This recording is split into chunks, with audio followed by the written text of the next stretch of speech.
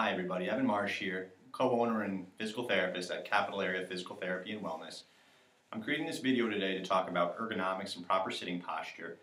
Today a lot of people in the workforce have desk jobs, they're driving a lot, they're sitting sedentary for a lot of the day, and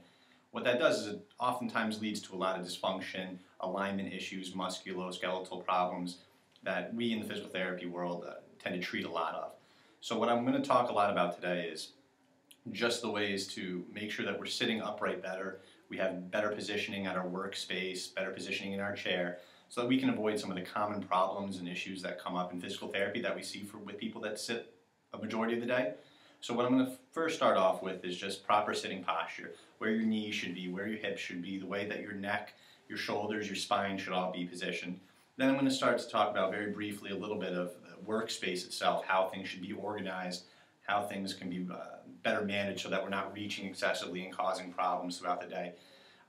So let's get started with talking about a little bit about the chair itself, sitting upright in our workspace.